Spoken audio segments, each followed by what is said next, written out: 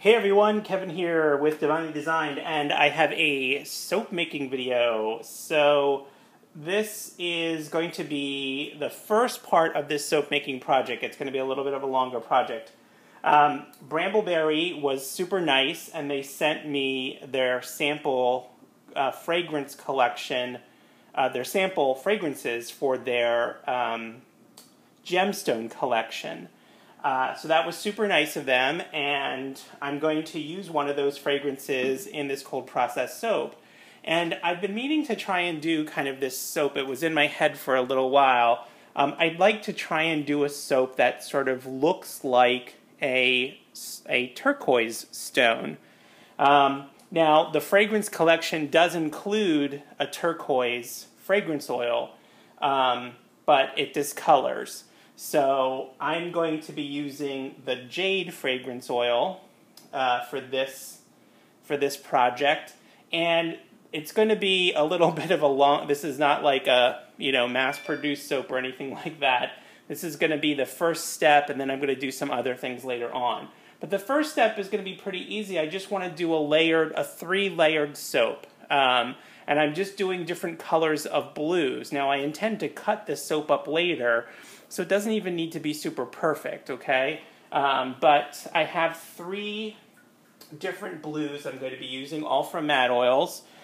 Key West Blue, Tahitian Teal, and Peacock.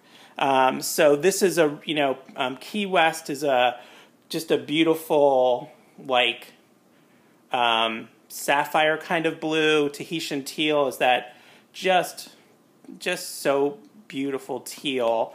And then the Peacock is kind of like this cross between, I don't know, blue and a little bit of green, and just has this beautiful iridescent quality to it. So those are the blues I'm going to be using. I also have some titanium dioxide that I have pre-mixed in a bottle, just in case I need to lighten any specific color up.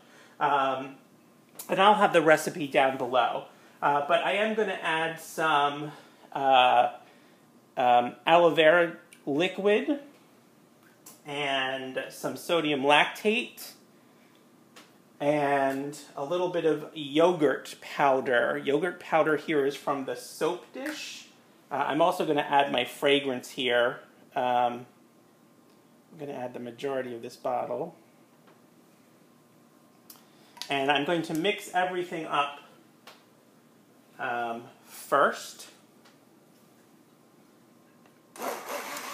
I like yogurt powder, and I think it gives a nice silky feel to the lather. It also does help to produce a harder bar if you don't want to use sodium lactate. The yogurt powder may be something you might want to look into.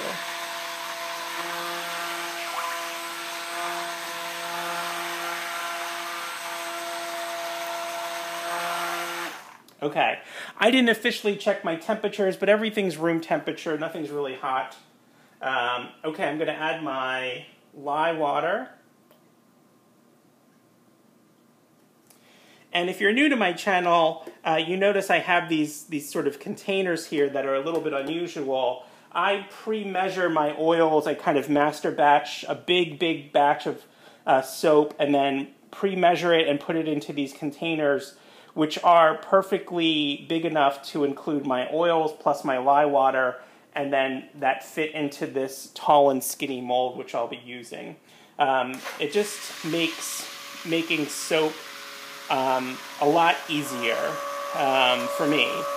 I spend maybe a couple hours on a Sunday master batching a big batch of oils, and then have everything ready to go when I'm actually going to soak then.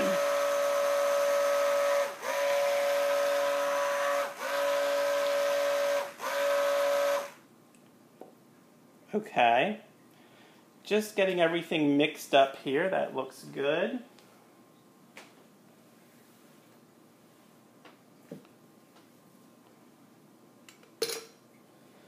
And then I'm I'm going to split it into 3 in these containers. These are from Lowe's. Super cheap, nice size.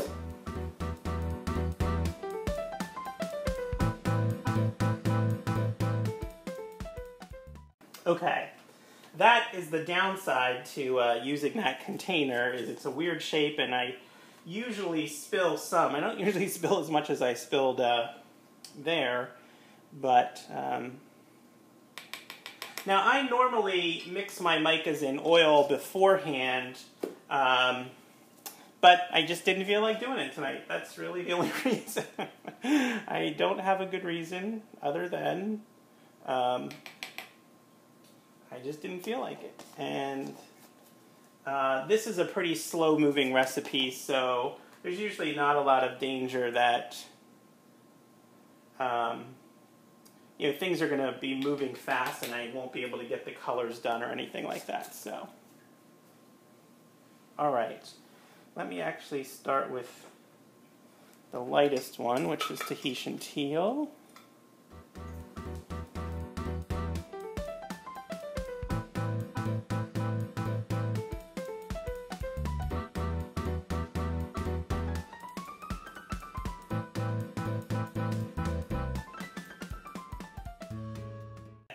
I think that's much better for what I'm planning. So there's definitely, you know, you can still tell the difference between them, but they're much lighter.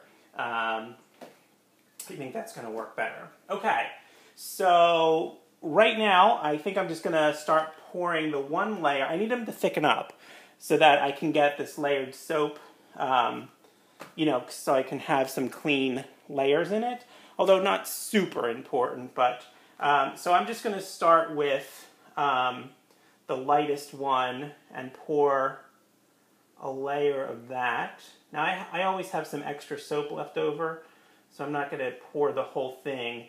Plus my what I'm going to do later on, I'm not going to be, like, if I fill this mold up, I'm not going to be able to use all the soap.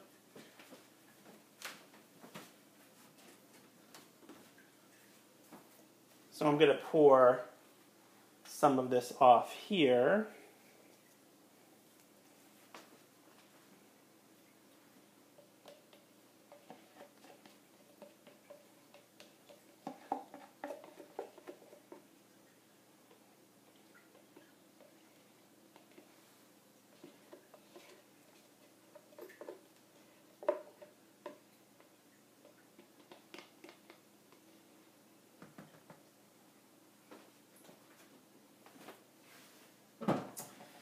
And I think I'm going to pour off probably about the same amount of each of the other colors.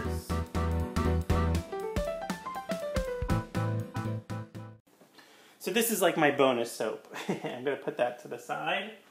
And then I am going to let these thicken up a little bit, which usually takes a good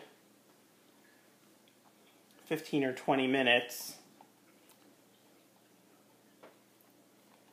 until I can get them to the point where they're sort of thick enough that I can keep this nice clean layer. This one is thickening up a little bit more, so this might not take so long, we'll see.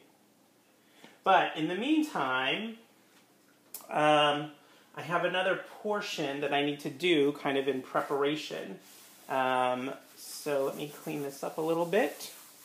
Let me tidy up a little bit and I'll be right back. Okay, so I also need some melt and pour. So I have just melted some melt and pour into my little beaker here. And I am going to use this kind of in an unusual way. What I want is just kind of a thin sheet that I'm going to cut up at a later point. So I have some Sister Golden Hair Surprise mica, which is my favorite gold mica from Mad Oils. And let me mix that together. That's nice. I think I am going to add a little bit of Goldfinger mica, which is a little bit darker. And I also think I'm going to add some of this silver rainbow eco glitter that Bramble Berry just sent me, just for the sparkle effect. So I'm not going to add a ton of this. A little goes a long way.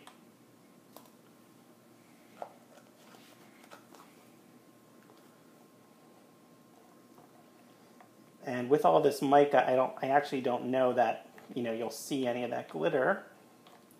Maybe. And now that I say that, I think I'm actually going to add a little bit more.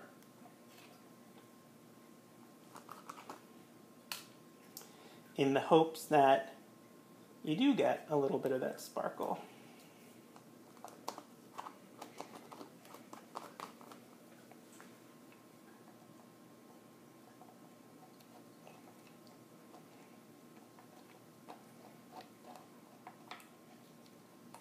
Okay, and I want to emphasize this is melt and pour. This is not cold process because I'm going to pour it on this little cookie sheet that I have lined with tin foil. And you wouldn't want to do that with cold process, right? So this is melt and pour. You can see sort of the color that's in there. And I just really want a thin sheet of it.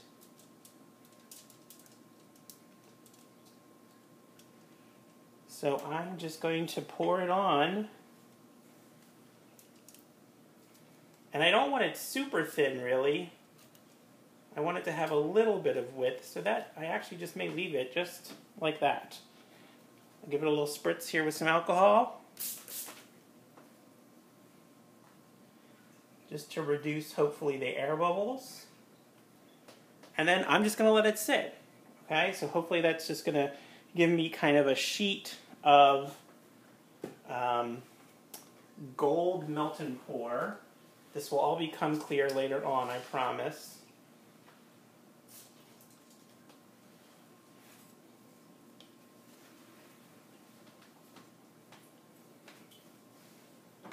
Okay, let's go back to our layers. That's firmed up pretty well. And this is thickened pretty well also. So I think that's good. Again, I don't need this to be perfect.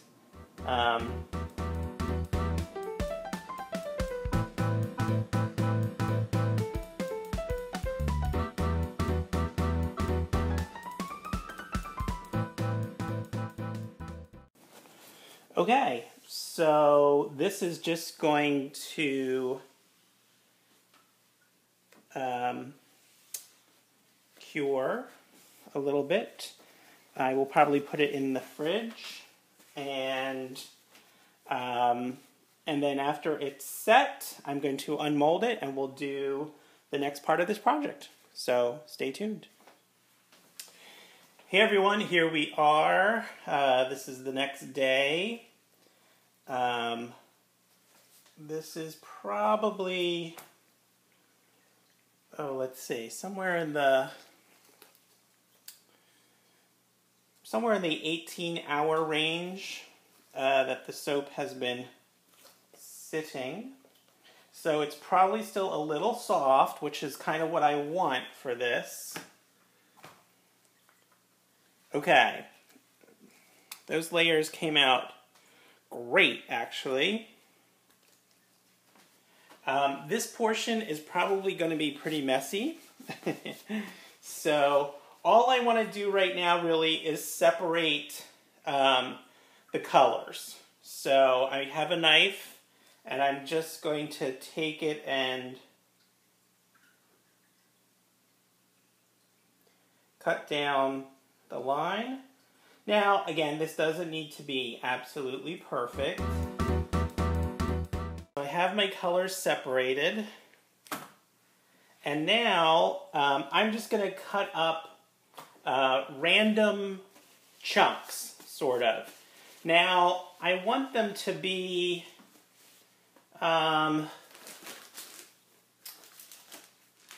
gosh, I want them to be not too big and not too small. Sort of a medium chunky size. And then I have a plastic bag that each of the colors is going to go into. And this can be pretty random. I'm going to cut this in half first, I think.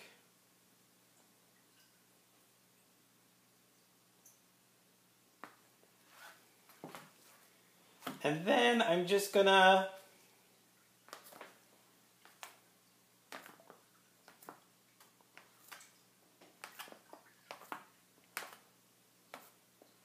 so it's fine to get some smaller pieces in there. Just get them to be different shapes.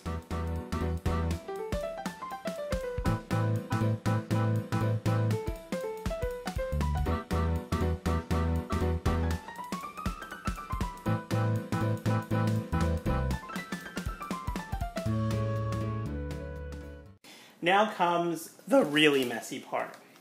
So I have some activated charcoal. And basically we're going to do a little like shake and bake. I don't know, am I showing my age if I say that? Is shake and bake still around? I have no idea. Okay, so I'm going to take some activated charcoal and put it in each of the bags. All right, I'm just closing it up, leaving a little air in there, and I'm probably going to speed this up because then all I'm going to do is roll this around, okay?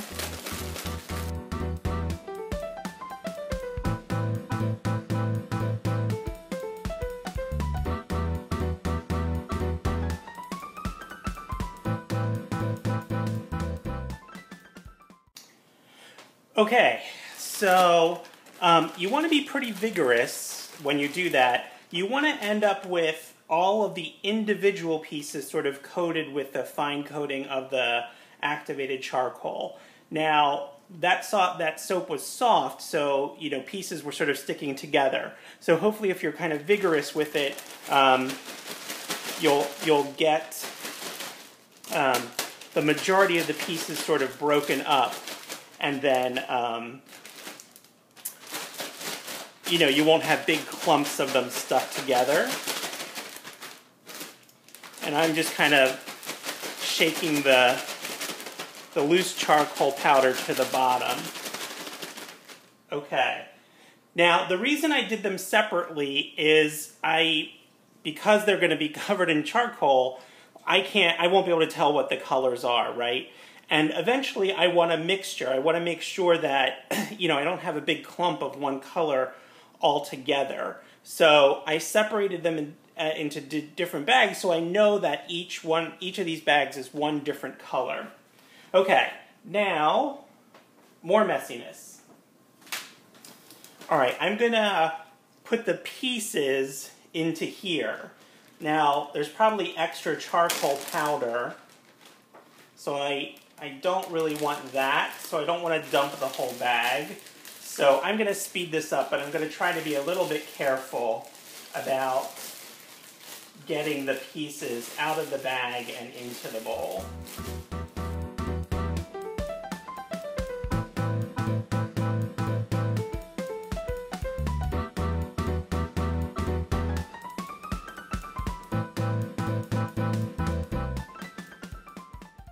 So, having done this now, I think I probably could have just done it in one bag. I'm going to mix these up now, and gosh, they're actually a little bit more delicate than you would imagine. You can pretty easily scrape off that charcoal, and we want it to be, all covered here. And you may find some that aren't covered in the charcoal, which is a good opportunity to fix that. All right, so I'm just going to mix these.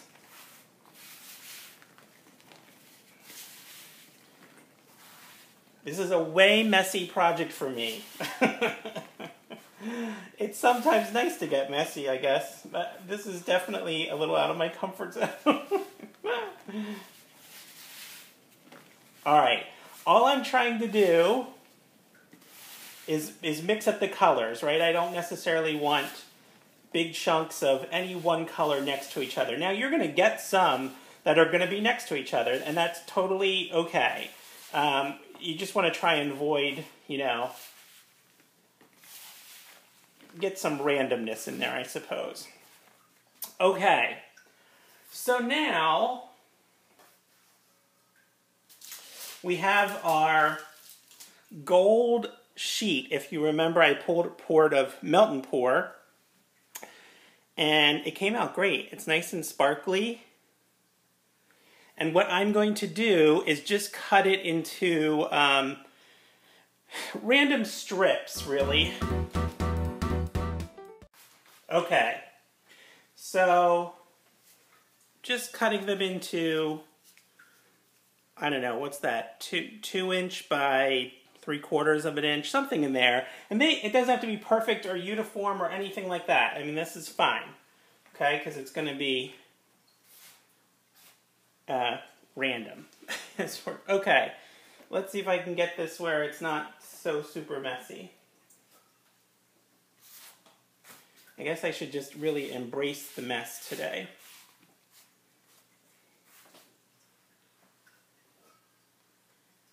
I just don't want to get activated charcoal everywhere.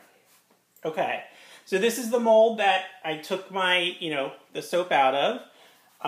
And so now what I'm going to do is just kind of put this in here. I'm going to put kind of a random layer. Kind of tap it down so they kind of get snugged up to each other, but there's definitely going to be space in there. Okay, and then I'm just going to stick some of these gold pieces in here randomly. Just put them in there in between the, doesn't really matter which way they face.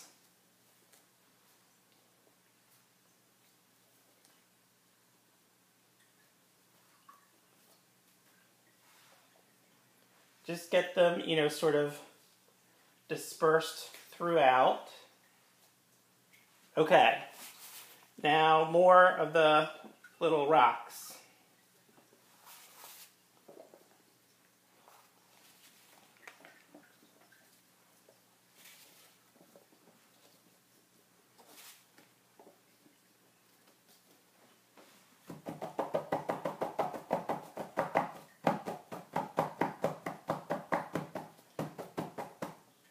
Okay, I'm trying to get them a little bit more tightly packed.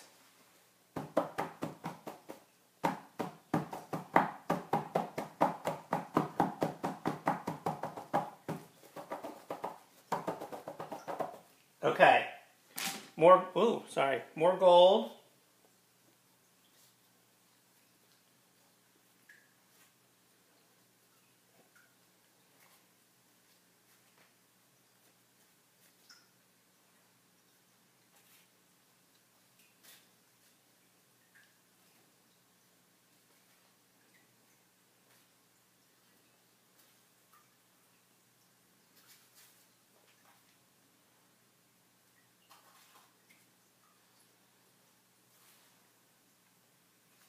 Try not to have the gold up against the side completely. I guess it doesn't matter all that much, but I think it'll work better if it's not. Okay, more rocks.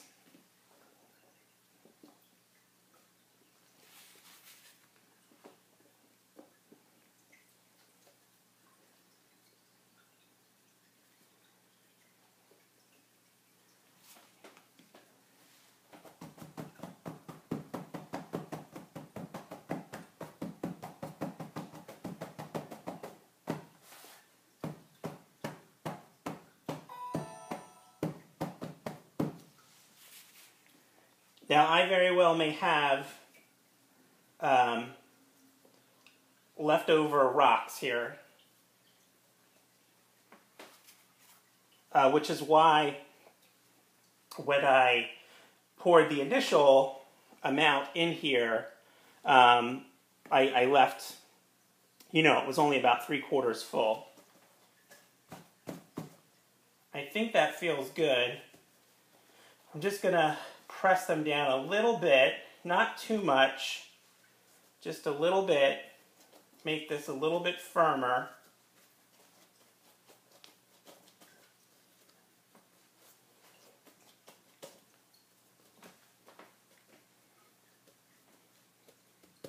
Okay, so I have some leftovers. I'm going to keep these, and I'm actually going to put these in a little smaller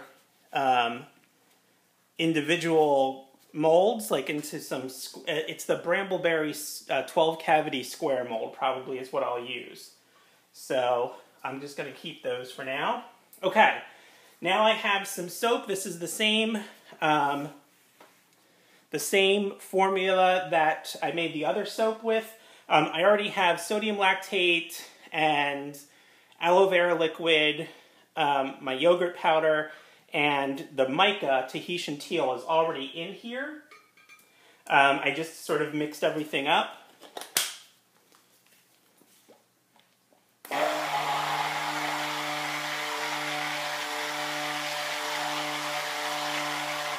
Okay.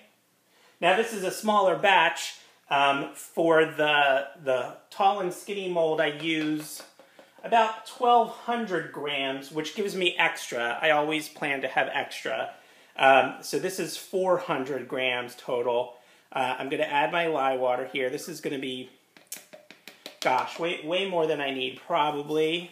But again, not ever having done this, it was sort of a guess. So now, I bet you can guess what I'm going to do. I'm going to take my mold, and I'm going to pour in. Now, I obviously want this to be very thin.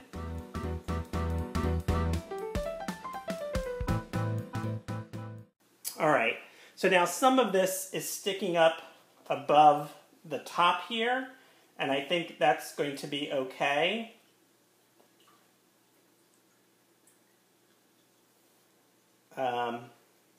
Because I can always clean that up a little bit. This, I actually, if I did this again, I think I might increase that by, I don't know, 50 grams or so.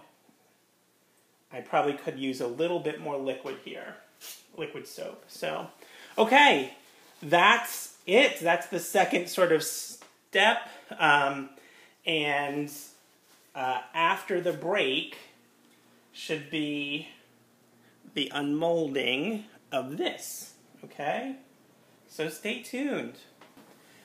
Okay, everyone, here we go with the cutting of the turquoise soap. I have a feeling that this isn't going to work out quite as well as I hoped. The more I thought about it, I should not have had that much liquid to put in here. I have a feeling that means there's really big spaces. I probably should have squished it together a little bit more. But we'll see.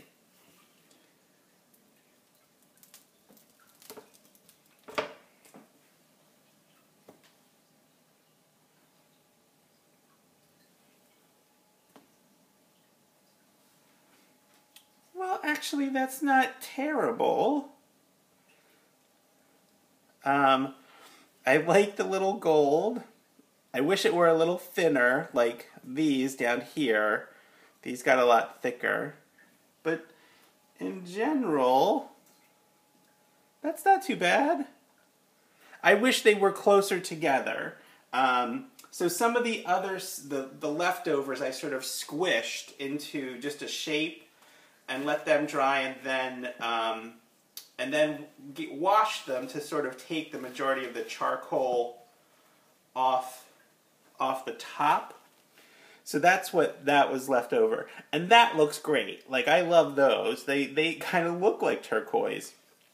And I want to say that this, you know, there is another soaper out there. Her name is Vicky Frost. And I believe that's the name of her channel on YouTube. And she did this. That's what she did. She sort of squished them into a mold and then washed them off. So I am not the creator of this method. And as far as I know, Vicky is. I don't know if anybody else has ever done it. But that look where you get these really fine black lines and you get, you know, the sort of different shades of the turquoise, that looks really cool to me. I think that looks really like turquoise. And I got this idea after playing with polymer clay, actually, and making some turquoise from polymer clay.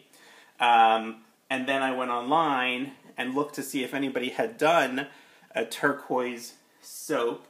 And that's when I found Vicky Frost's video. That's pretty cool.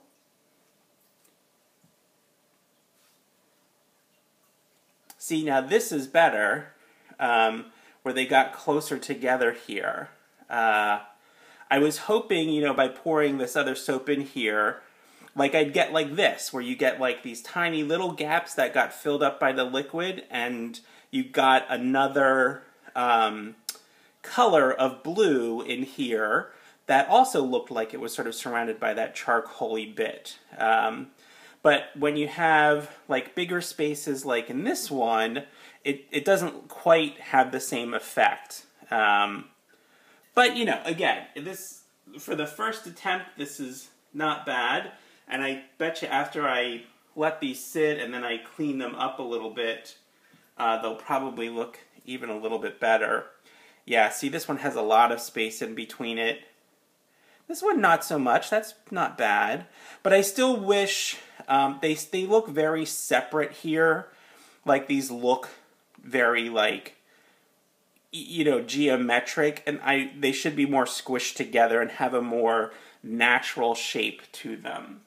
So, I don't know. I may try this again to do another version. I mean, I'm not unhappy here. This is a pretty good attempt for the first try.